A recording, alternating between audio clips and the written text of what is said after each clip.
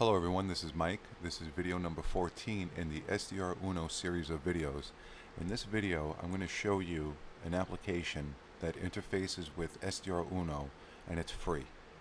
The name of the app is called CSV User List Browser, and a friend of mine, Jay, about a year and a half ago, told me about this application, and let me tell you, this thing is amazing. If you're a shortwave listener, a shortwave enthusiast, this is the app you want to use with SDRuno.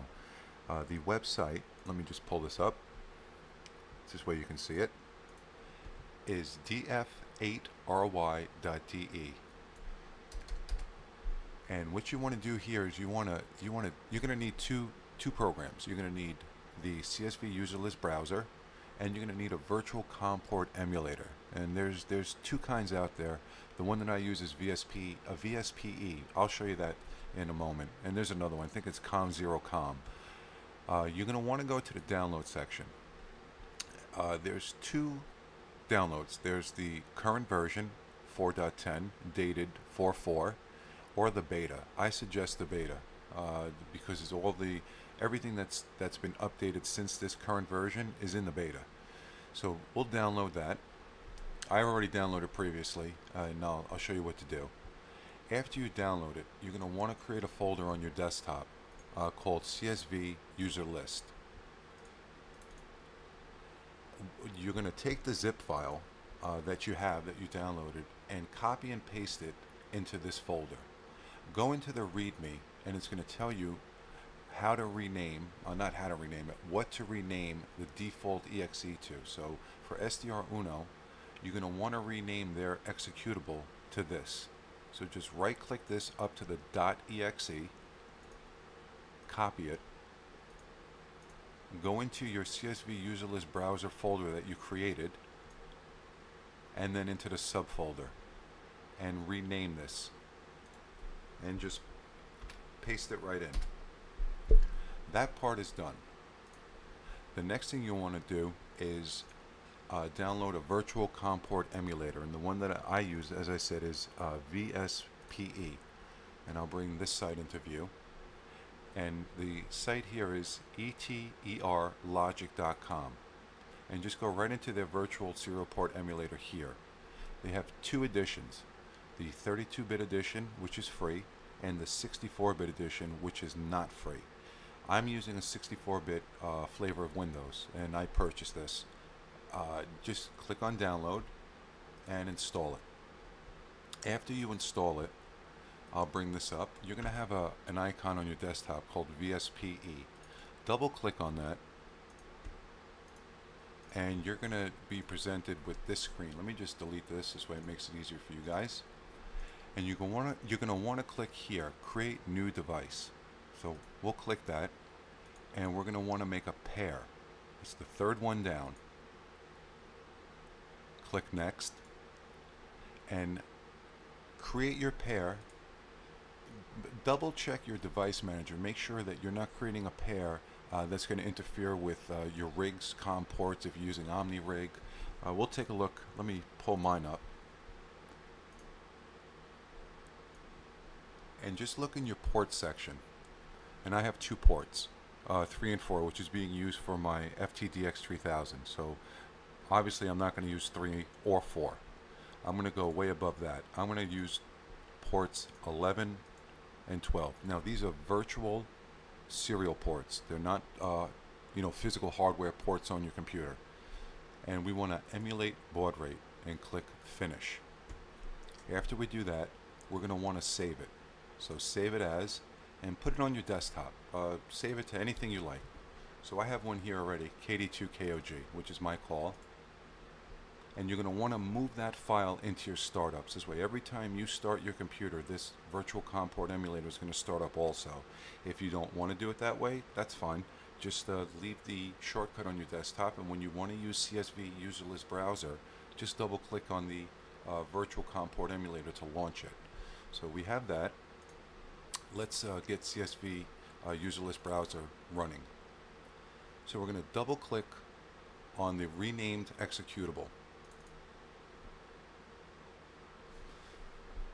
And from here, the very first thing you're going to want to do is go to Web and Download Converter. You're going to want to check off all of these check marks here like I have in mine. I previously installed this about an hour ago, but it's going to be the same thing for you guys. So just check these off and click Save and Close. It's going to tell you that it's not done. That's fine.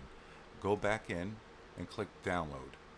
And now it's going to reinitiate the download off of all of these lists. The OKI list, the EIBI, HFCC. These are just some of the options. You can import your own your own frequency list. So let's let this go. I'll save it. Now we're going to want to go to File. I like EIBI because EIBI will give me distance. I don't believe the OKI does. So I'm going to select Import EIBI, and it's right here in our CSV user list browser, and that part is done. You're going to want to select Now. That's very important right here. You want to select Now. Go into your options, go into your settings, go into your Comports, update the port list, and select port number 12. Now we made 2, we made 11 and we made 12. We're going to assign 11 to SDRuno, and we're going to assign 12 to this CSV user list browser. So we'll do that and we'll apply it. So it says right here, Comport applied. The speed, leave that at default and click Close. Now we're going to launch SDRuno.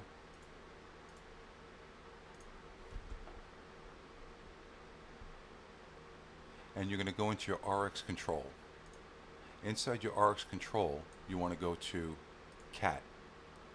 Select number 11. Baud rate doesn't matter. Do not use RX mode control. And just go to Enable and Connect. And it says connected. So we can close that. Save your workspace, which is clicking on your workspace name while holding control and clicking on the name with the left mouse button. I'm going to move this stuff out of the way. This way you can see how this is working. And as I said, we want to make sure that Now is selected. And let's give ourselves some separation between the tune and the LO.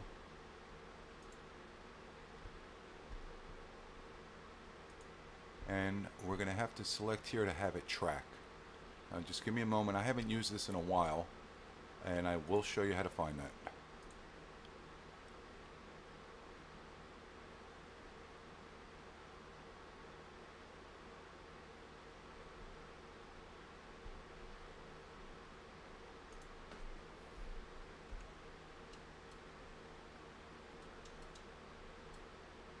Let's get it on a frequency that's transmitting.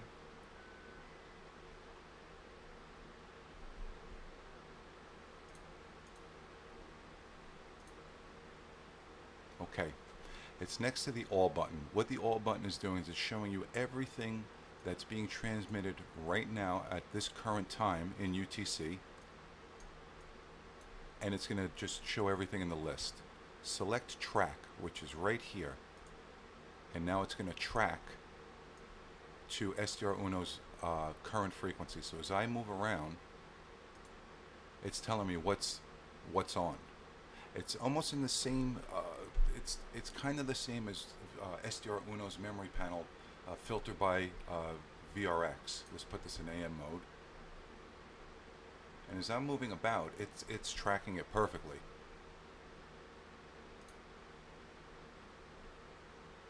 Okay, now is which I think is the most awesome part of this software.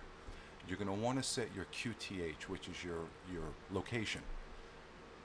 So you're going to want to go into Tools, Qth Manager, and it's going to want to know your grid location. Just Google grid location. Mine is FN30CS. So let me take this out. I'm going to take all of these out because we're going to set the main QTH. Just bear with me as I take all of these out.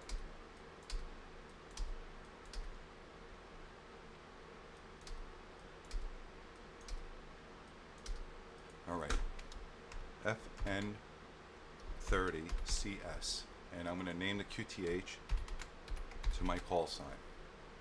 and we're going to save the click for main QTH and select user list EIBI, and this is fine. Just click save and save details. Now close. Now distant bearing for QTH, we're going to close this down and then relaunch it. This way we can select our new QTH, and there it is, KD2KOG, and it's telling me the distance from this station, Radio Cairo, which is on 9895, is 8,000 miles away from me. So now this is the really cool part. Go to options, and we want world map. I'm sorry, tools, world map. And here I am, and there's the transmitter location. So we can right click, we want to show the grid, we want to show the clocks, and we want to make this bigger. This way you guys can see it.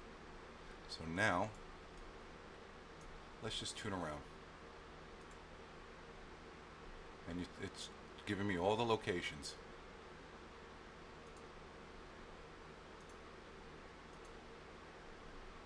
Let's see what that is. Okay, voice agrees. Now here's another really cool function. Let me just make this smaller. To work with this clock, it's the right click of the mouse. So let's just make that small. And you can actually fit that in your workspace. Let's look for parallel broadcast. So you're going to click P, and it's going to show me all the frequencies that Voice of Greece is going to transmit on right now. So let's try that one, and let's see if they're coming in. Apologize for not having the audio on, but I really wanted to show you guys this amazing program. Okay, nothing there. So we'll take it off of parallel and put it back to track, which is right here. And let's see what this is.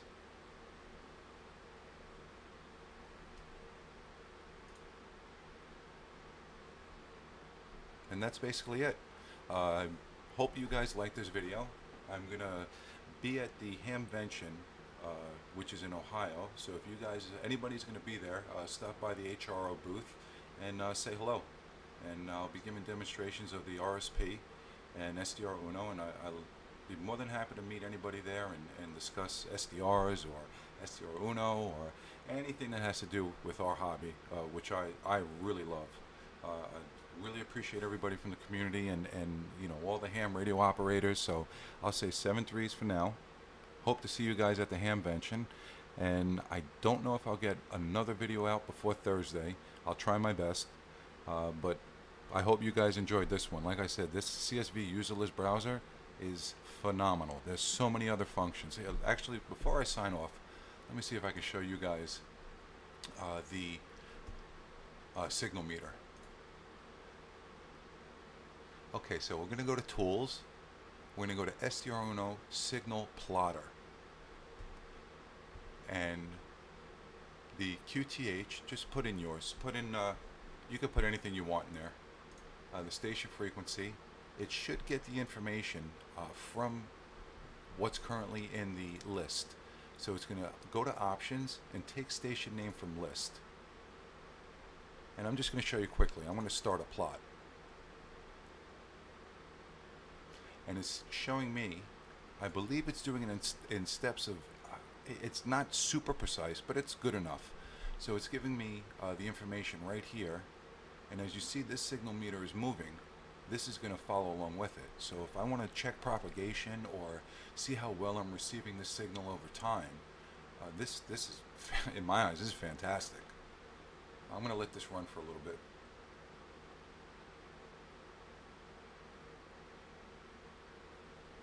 And I'll stop the plot.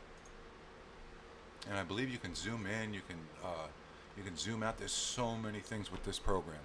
All right, guys, 7-3. Thank you so much, and hope to see you at the Hamvention.